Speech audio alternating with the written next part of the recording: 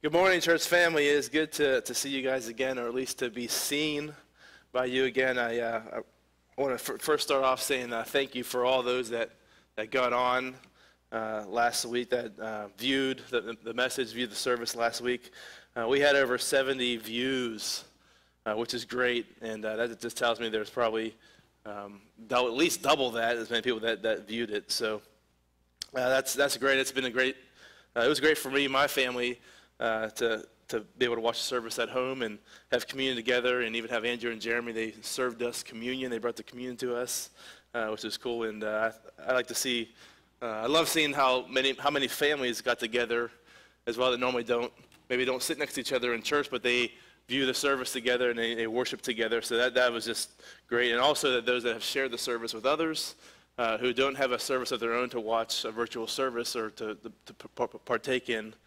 So that is just really encouraging for us, and we really pray that we can not just bless our own church family here, but it be a blessing to others, that those can join and worship together. So, especially in a time of need as we're going through right now. So really thank you guys, especially those that have chosen to love one another, and really didn't look at it as a problem, but as an opportunity to love each other. And we remember Jesus said, that they will know us and know that Jesus was sent to be the Messiah by the way we love one another. So that is great, and thank you guys for responding in such a great way. Next week is Palm Sunday, as many of you know, and so not too much different here. The message will be different. It'll be a Palm Sunday message, so we'll get out of the book of Ephesians next week, and then it'll be Easter Sunday. It might be a little bit different.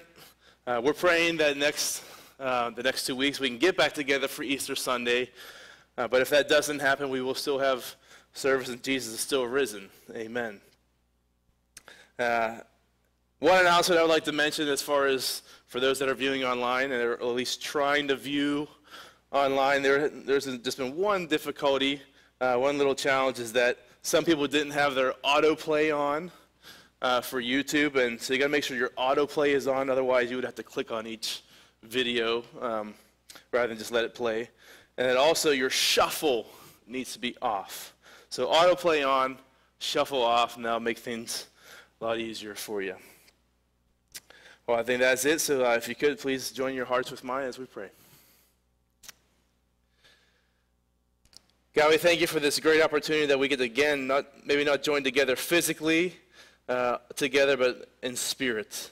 And God, we thank you that you are God who unites us. We are united in Christ, as we're going to speak about today. We thank you that through the blood of Jesus on the cross, that you have united us as one. And no matter where we are as your church. And so on this day, your day, God, we get to come together as your church, as your people, unified in spirit and unified as your body. We thank you for this time. Help us to be reminded of whose we are, and how us be reminded of that you are the God who holds us in his hand. We pray in Jesus' name. Amen.